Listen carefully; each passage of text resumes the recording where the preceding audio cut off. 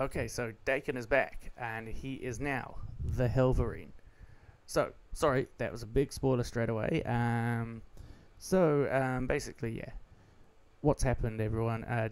We saw that Dakin had been. So basically, with Dakin, things were looking up for him. He was getting more stories.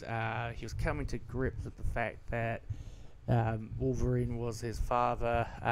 He started to take over the identity of Fang and join the Alpha Flight. But as Marvel does it, you can't have good things for long enough. And in 2024, in January, in Wolverine Volume 7, he was absolutely brutally killed by Sabretooth in an incident which would start the Sabretooth War.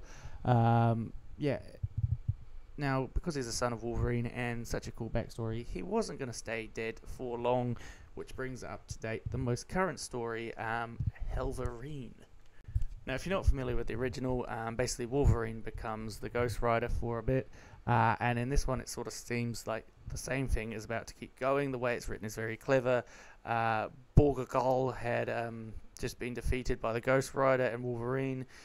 We have a glimpse of Hellvarine slashing bodies and a group of cannibals who are performing a ritual. Wolverine is captured, showing this footage, and he denies it being him because he's like, no, I can prove it wasn't me. But then who else would it be? It looks just like him, and they're slashing everyone away with free claws. Well, free claws, hang on a second. Wolverine thinks he knows who this is.